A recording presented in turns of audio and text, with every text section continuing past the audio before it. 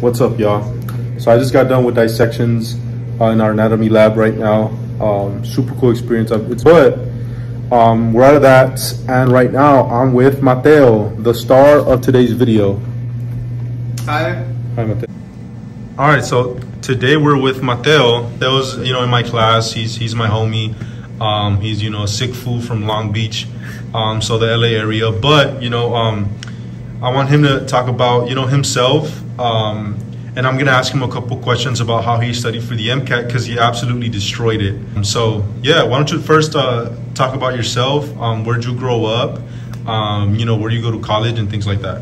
Yeah, so my name is Matthew. You can also call me Mateo or Matt. I grew up in Long Beach, California, basically my whole life. So we did have like 1 year where I lived in Mexico. In terms of college, I went to college. I did 2 years at Johns Hopkins, and then I transferred and finished my degree at UCLA, where I majored in neuroscience and minored in global health.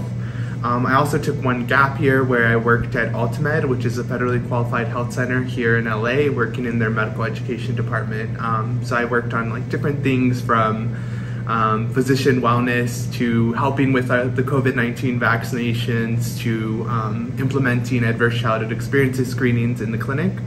And now I'm a first-year medical student here at the Charles R. Drew UCLA Medical Education Program, so I'm really lucky to be here. At what stage of that did you know I'm going to be, a doctor and I'm pre-med? It wasn't until after the sophomore year, during the summer between my sophomore and junior year, I actually did a program called Summer Health Professions Education Program, which actually I'm now a TA for as a med typical student, so it's all full circle. But I did that program, and I remember like seeing doctors who looked like me, who we went to Harbor UCLA, which is a county hospital. And I remember specifically like seeing Latino doctors and doctors that were first gen, and I think that was like the first time I really saw myself as like able to become a physician. How'd you go about planning to take the MCAT and to study for it?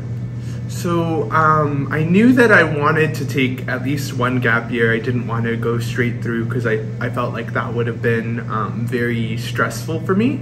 I think it was actually after the program is when I seriously started considering like, oh, maybe I should take the MCAT soon. I also wanted to take the MCAT soon after I finished all my like prerequisite courses, so that I could really keep that information and be able to use that information to help me score well on the MCAT. And so I did it. I started planning for taking it during my junior year, but I didn't start studying till the summer after my junior year. And the reason why is because I wanted to make sure to focus on my classes and do well in my classes. But I did start attending. I was really lucky to get connected with Mi Mentor, which is a really great app for like networking and pre-med events. And they had a workshop on the MCAT, and I attended that workshop, and it really helped me plan for getting ready to take the MCAT and getting ready to have like good strategies in terms of what to do. And then I also was paired with someone from LMSA through an undergraduate organization that I was a part of called Latinxes/Chicanxes for Community Medicine at UCLA with a med student mentor from the Latino Medical Student Association. And so I went and talked to him about how he studied for the MCAT, and that was also very helpful in terms of me preparing to get ready to study for the MCAT. Nice, awesome. And we can also add the link for the Mi Mentor website and have any pre-meds out there. Check it out. It's a great resource. All right, cool. So now, you've spoken to a couple people about how to study for the MCAT, what others did, and now it's time for you to, you develop your own plan, right? So how did you eventually start studying for the MCAT? How long did it take you? What resources did you use? And I guess when did you know you were ready to take it? Yeah, so I took around 10 weeks, around full-time studying. The first 3 weeks I did have a part-time job, and so I was like working. I was also an RA for that same summer program, Summer Health Professions Education Program, during that time. But that was actually pretty low time commitment. But what I did in terms of studying, I bought some MCAT books. I just chose the cheapest ones, which were the Princeton books. But you can really use any MCAT books, Princeton, Kaplan, Exam Crackers. And I just went through each of the content books. And every day I would try to do at least one chapter from 3 to 4 different books. And I chose to do different books so that I was progressing through all the content around the same time. You don't want to like just do a whole week of biology and then do like the next week a whole week of chemistry, because the MCAT is going to be a test where you're kind of tested on everything together. And then the other thing is that a lot of those concepts sometimes like build on each other, and so it's better to like kind of study them together rather than trying to study them apart. That doesn't mean that you have to like study like do what I did and do 3 chapters or 1 chapter of 3 different books every day. You could do like 1 chapter of 1 book and then the next day do like another chapter of another book, but just make sure you're switching it up. But I did content review in that way for around 4 weeks. I made little summary documents based off of what I was reading and the most important aspects that I needed to get. And then I would do, Princeton had some non-passage based questions after the end of the chapter, and so I would do those to test my knowledge, and then if there's anything that I didn't get right, I would review those and kind of make sure that I put that on my study guide. Then after doing content review, the other thing that I did was I did a CARS passage every single day, no matter what. And I used Jack Weston for that, and Jack Weston has free CARS passages every single day, daily CARS passage. So that was very helpful just in starting to do CARS. And then after that, after I did the content review, I just did practice problems and practice tests every single day. So every single day I would do half a test worth of practice problems, so around 4 to 5 passages. And in terms of resources I used for that, I used Khan Academy a lot, as well as Jack Weston. And then I also found some practice problem books at my library. So it's really important to use like all the free resources that you can, because that was very, very helpful. The other thing that I did in terms of practice problems, I did them in the same like MCAT order. So I would do Chem Phys, CARS, Biochem, Psych Soc in that order, but I would go and finish the 4 or 5 passages I was doing, and then I would review those, then I would go on to the next passage, and then, or the next content area. I think that was very helpful. It's really important that you review what you got wrong and understand like why you're getting a question wrong as well. But yeah, after doing doing practice problems, usually within 3 to 4 days, every 3 to 4 days, I took a practice test. And so I got a couple practice tests from buying my books. I think you get like 3 practice tests free from your books. And then I also bought an extra 6 from Blueprint, which I think now is called Next Steps. Or it might have been the other way around. And then I also had 3 practice tests from the AMC. So I chose to take the practice tests from the AMC a little bit later, just because those are the most accurate and those tell you whether you are prepared to take the test. I would do the practice test, and then the next day I would review it. And in terms of knowing I was ready to take the test, I used my practice test as a way to gauge whether I was ready or not. My goal was to get like above a 510 if possible, and once I hit 510, I knew like, oh, I could do this. And it's really interesting because like the AMC tests are probably going to be the most accurate to your score. So I got a 517, but on my practice test, I got a 519, a 512, and a 518, which if you average those is around like a 517. So yeah, that's kind of what I did. Thanks for that grand reveal there of your score of 517, which is a 95th percentile. That's a monster score. Okay, so just to ask more directly, you definitely touched on this, but where did you see the most growth in terms of your studying? I know you mentioned you kind of started reviewing and doing a little bit of things your senior year, but you, after graduating, it got more intense, 10 weeks of just hardcore studying. Where in that did you see the most growth? Yeah, I think it's very interesting because I took a practice test before I even started studying, and then I took a practice test, I think on my second practice test after I started studying. I saw that I only improved by 2 points, and I was very discouraged. But I think what I saw was actually the most improvement I saw was figuring out why I was getting stuff wrong and figuring out what sections were causing me the most trouble. Like for me, for example, there's two big issues that I think I had trouble with. One was in the biochem section, I would really not be able to understand these research-based passages, and so what I did was I looked up, I just went on Google or Reddit and looked up resources to do research-based passages well, and then I found a YouTube video that really helped me. They basically had this strategy of breaking everything down to the independent variable, dependent variable, and the results. And I did that on every single research-based passage, and I feel like that really helped me improve my score and improve my understanding in the biochem section. And the other one was actually in the psych-soc section, which was my highest scoring section.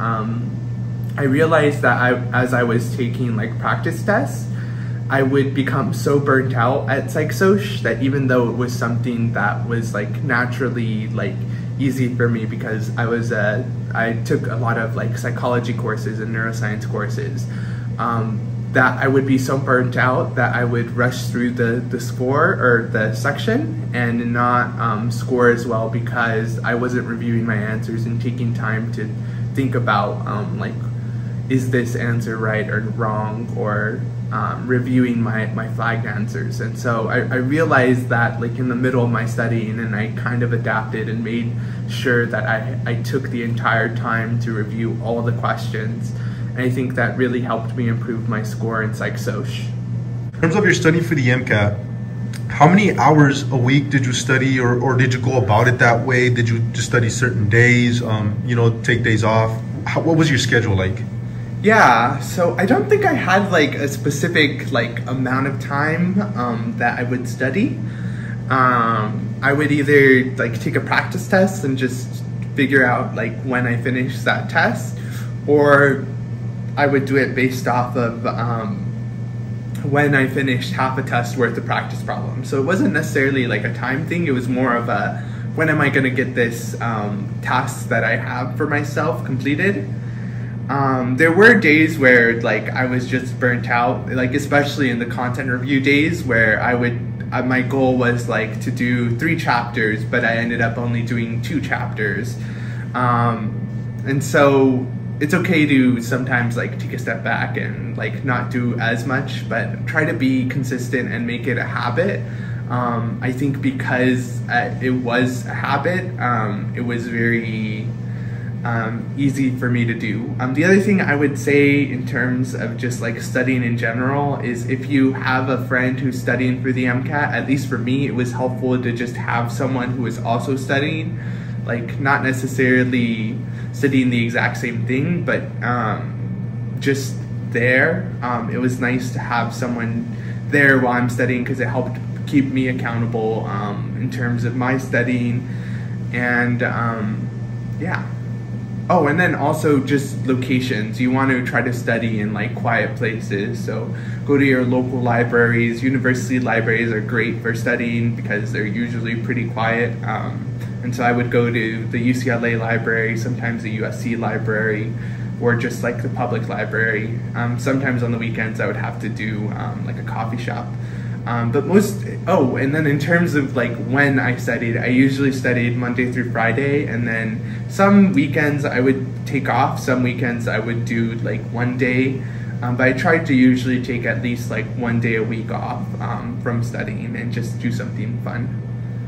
Our next question is, for anyone about to go on this tough journey, what advice do you, as someone that scored really, really well on this, have for that pre-med, that person that's going to start opening the books for the MCAT, or maybe has already attempted to study, but they gave themselves a break and whatnot? What's some advice you would give them?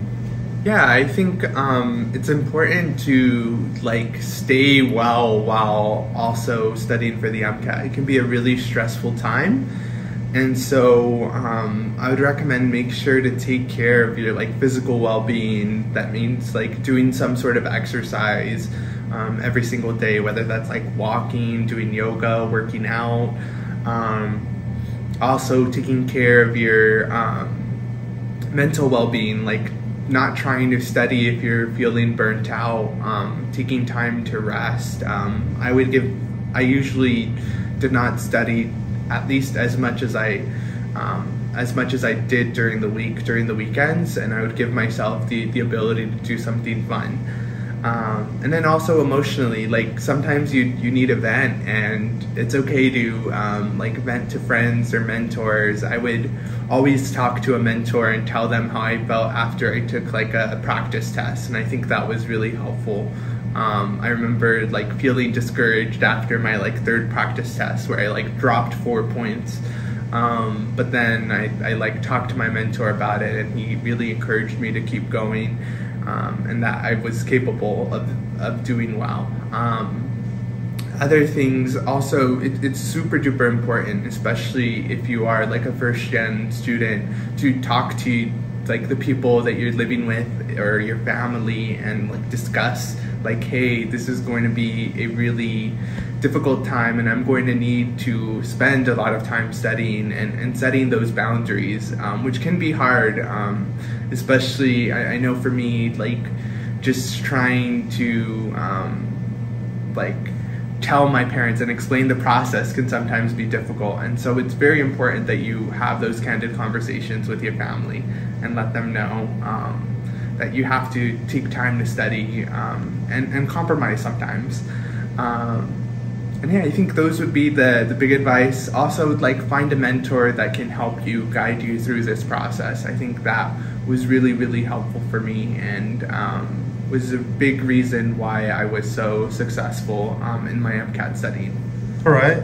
Mateo posts a lot of stuff, a lot of helpful advice, tips and stuff. Where can people follow you on social media?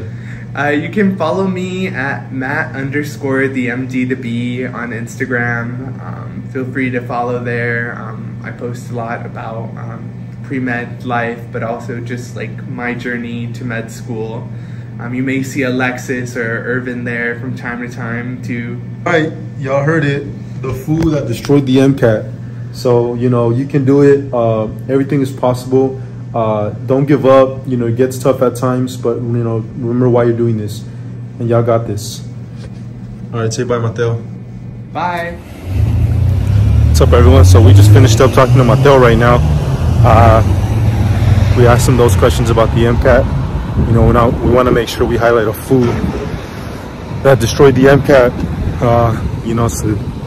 So I'm on my way out, and I'll let you guys know if I bump into the Foos right now. Taking distance right here.